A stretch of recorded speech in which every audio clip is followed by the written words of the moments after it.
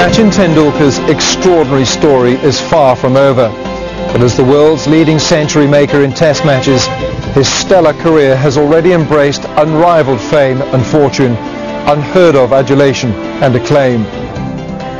His impact on the Indian game has been without precedent, but how does the rest of the world view the jewel in India's cricketing crown? Well, in this, the final part of our Sachin story, we'll attempt to answer just that. We begin with a question that's been taxing the minds of cricket's great and good for some 15 years.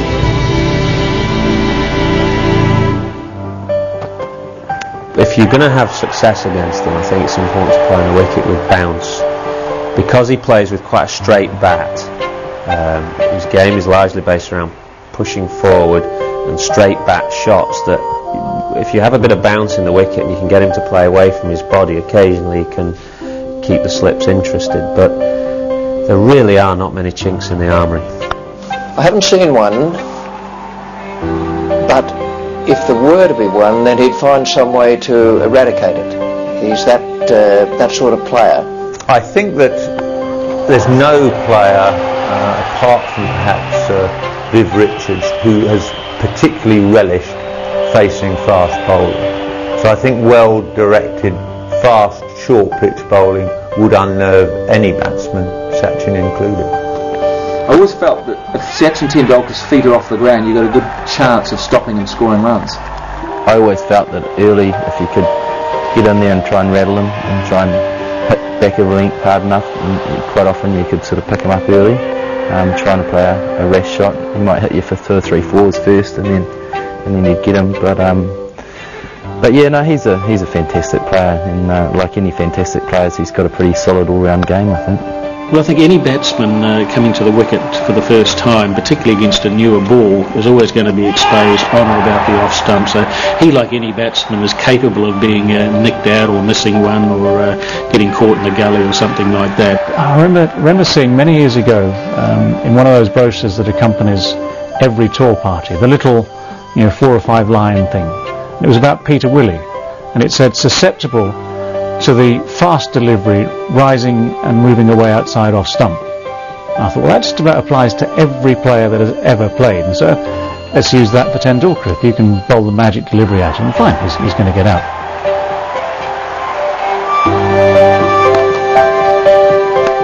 Sachin, it seems, will be the subject of sleepless nights for some time to come. However, it's not just his lack of an Achilles heel that's the major cause for concern. His obvious strengths are seemingly all too apparent. I think he's always been a person who's been very talented all around the wicket.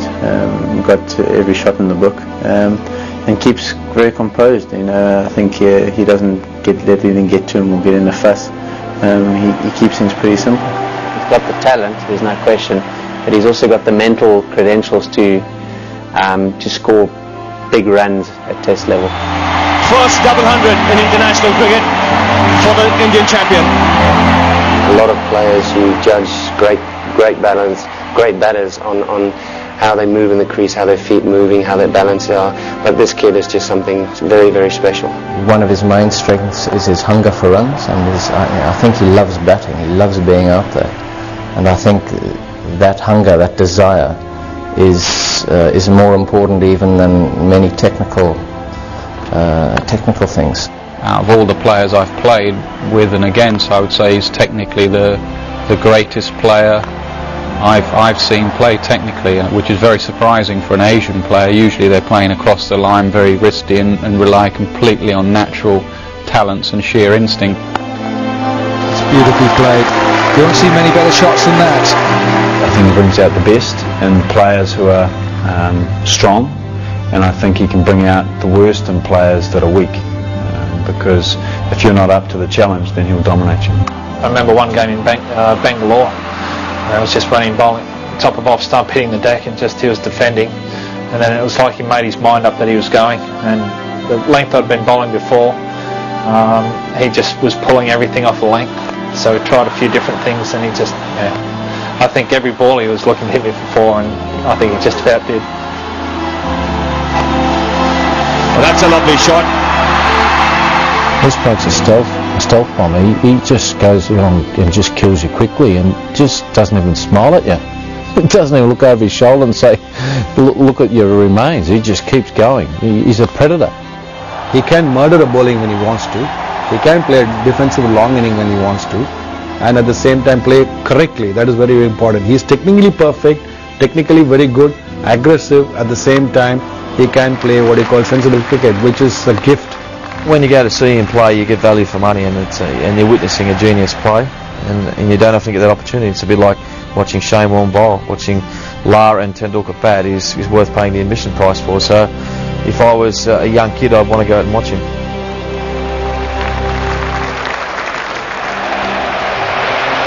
Sachin Tendulkar's radiant talent has left an indelible mark on the game of cricket.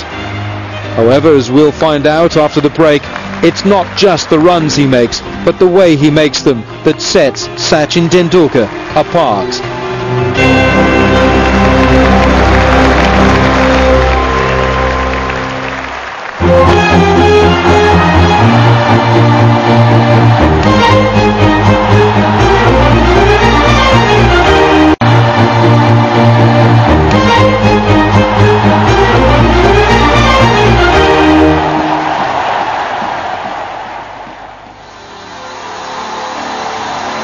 Sachin Tendulkar is arguably the world's most complete batsman.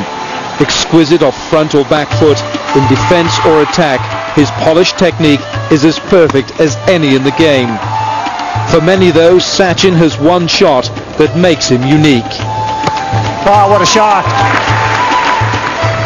I think probably just his defensive shots that go for 2 or 3 when he just plays straight and looking to not even hit the ball. They tend to just ping off the bat and they go down the ground for 2 and 3, and you think, if he's doing that, then he's in trouble today. I don't think there's too many cricketers in the world who pull the drive sort of 2 centimetres to the side of the stump back down the ground as their signature, but if anyone's got it, it's his. He just sort of leans on it through a very straight mid-on. He plays that straight, and he just sort of, it's just a punch. There's no big follow through. He just sort of, head sort of goes slightly towards off stump, and he just punches it through mid-on. All you see is this big MRF sign on your face, and then he just it's almost like a check drive, and to me that's one of the shots that I always think of Sachin. He just gets it back right in your face, and it's incredibly difficult to do, but he seems to be able to do it with great regularity.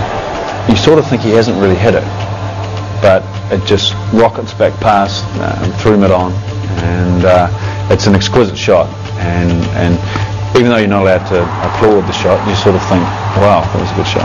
That's telling me that Sachin Tendulkar's got his balance, he's got his timing, and he's got his eye in. Look out. I woke up in cold sweats thinking about him batting, but not one shot. That's pretty well I'm waking up sweating. I just think he's one of the only players I can think of who has every single shot in the book. Wherever you wish to bowl it in, he will punish you. I can't think of anywhere he's weak. What a shot! Forcing stroke off the back foot, and I don't think anyone plays it better. He just comes and just punches it. Just punches it between covers and mid-off.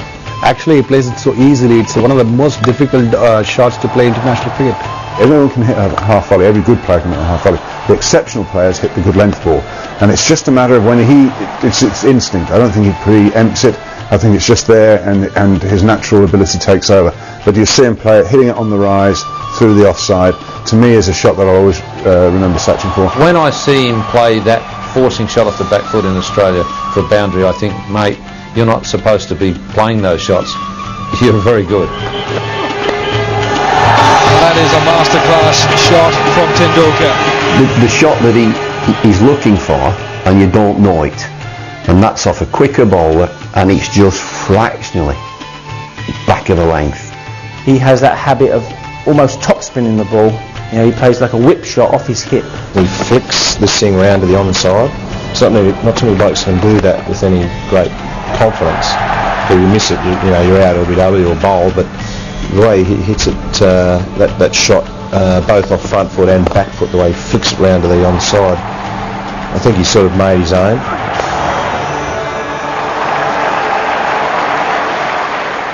The scintillating stroke play of India's modern master is, it seems, seared into the collective consciousness of the global game. However, with over 70 international hundreds to his name, it's conceivably Sachin Tendulkar's inspirational innings that will linger longest in the memory.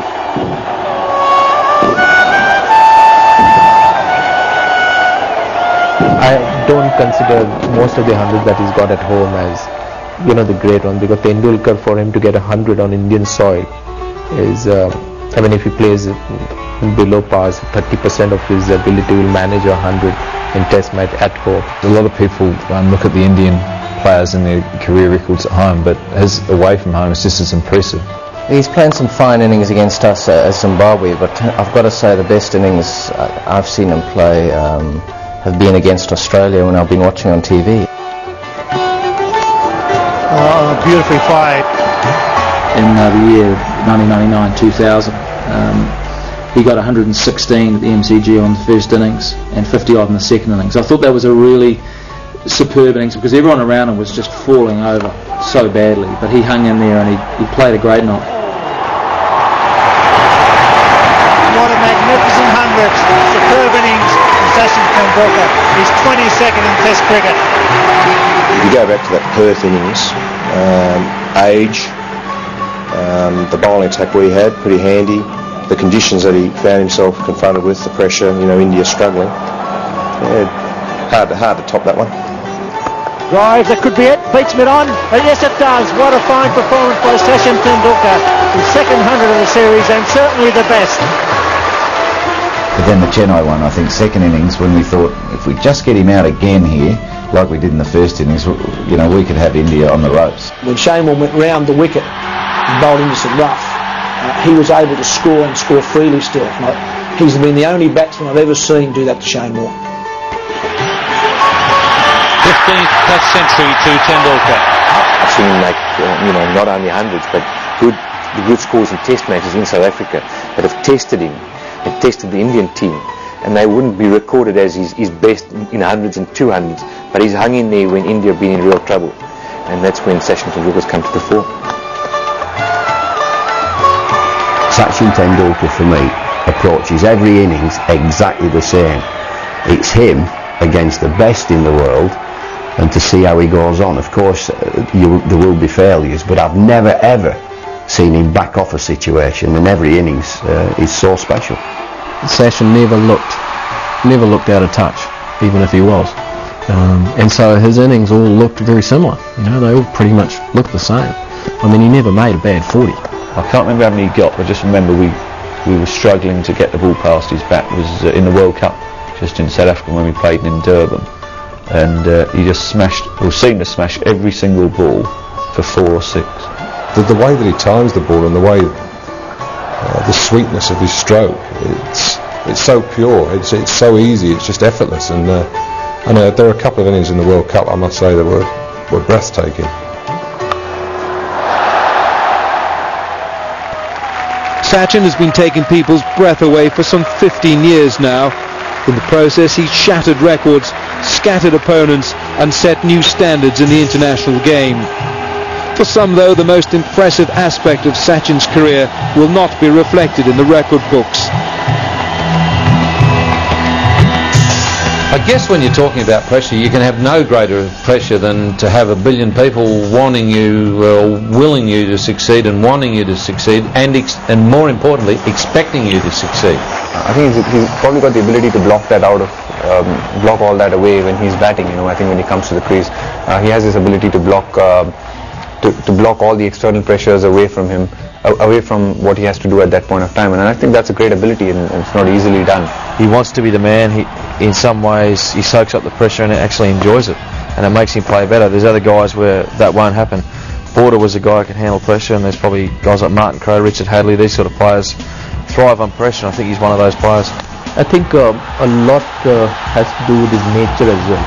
As a person, he's just tailor-made to take this kind of adulation. He's public property. So whatever he does is going to come under the public eye. It must be tough. I mean, to live there and to, you earn a fortune. You lead a lifestyle that few could dream of. But it must be tough as well, the fact that you can't go outside your front door or do the normal things that people do. And I think he handles it magnificently. I think that's the true mark of the man. He's kept his cool, he's kept his composure, he's given enough personality out, he hasn't exactly hidden himself away, and he's been able to cope and enjoy the adulation that he gets. Just to sort of keep things all together with that sort of adulation, and I think that's remarkable. He's treated as a god in India, and he's responded to it. And a lot of players, that would have been too much pressure for them. They'd have cracked up, but he has thrived on it, and he sets his standards very highly, and the Indian public set their standards for him very highly, and he responds, and that takes a lot of ability and a lot of strength, inner strength. He's very cool about it. He doesn't let it affect him. He's very cool about it. He just goes and enjoys. Till now, that's what I said, first century which I've seen of his, till the 35th now. He's enjoying it. He's borne and bears the burden of a nation's expectation every time he walks out to bat. If, however, pressure makes diamonds, in Sachin Tendulkar, Indian cricket has unearthed a jewel whose deeds and achievements will resonate throughout the game for many, many years to come.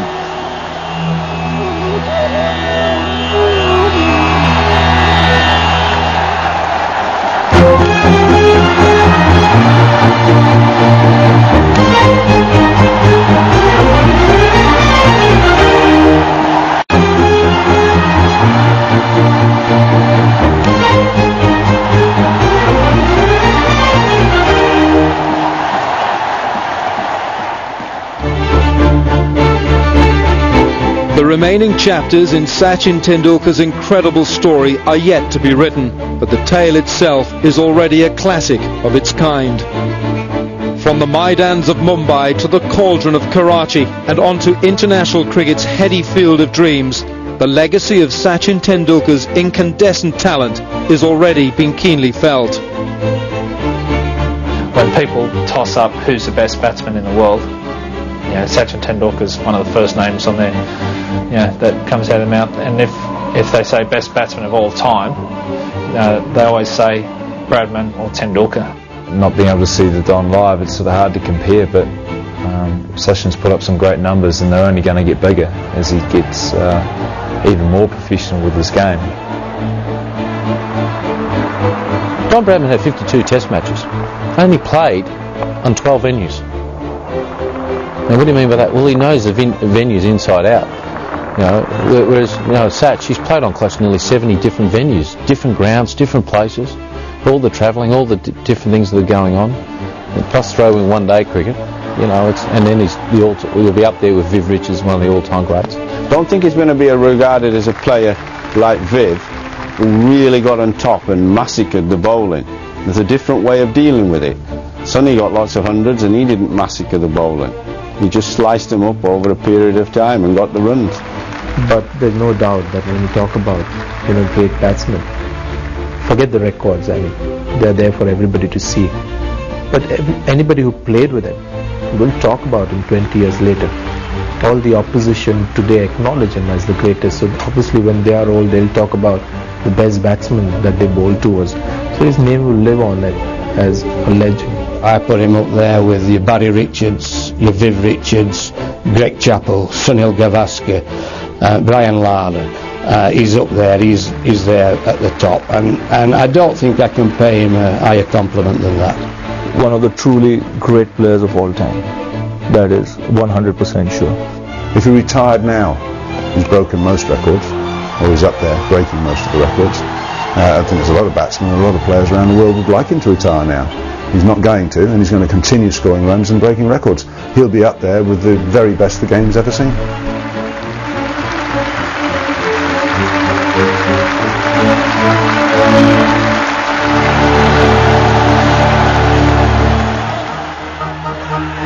Sachin's prominent place amongst the pantheon of international cricket's all-time greats is assured. However, despite the many milestones and legion of landmarks that he's left trailing in his wake, perhaps the truest measure of Sachin Tendulkar's greatness lies away from the game of cricket.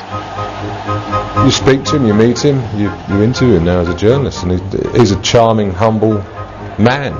Gets on with the game of cricket, knows what he needs to do, and is an incredible ambassador to the game of cricket and to his country. Keeps to himself, and that shyness should not be mistaken as arrogance, because you can't with him. You know, he's that kind of an individual. Sometimes people think misled by that because they think, oh, he's proud, but he's not proud because his nature is like quiet, very simple. I think he's quite a different person in private than he is in public, and I think that all the friends who know him and the people who know him, I think he's a lot more talkative than he is, say, in a public arena. I remember that I had a bit torrid time in one of the games, and I went up to Sachin Tendulkar and said, "You've seen me batting. What is wrong? I mean, where did I go wrong?" And he said, "Your head is falling a little bit to your side, so you should stay still and be in line of your shoulder." I think if you approach him, if you talk to him, he's open, but unless somebody goes up to him and asks him, I think he would not be open. He reminds me a bit of Tiger Woods, actually, in that he's got a beautiful way of handling the media and the way he speaks. He speaks with his feet on the ground. Just a normal fellow who likes playing, who loves playing cricket, got an incredible skill for it, and a real passion for his country, and they're the things I love.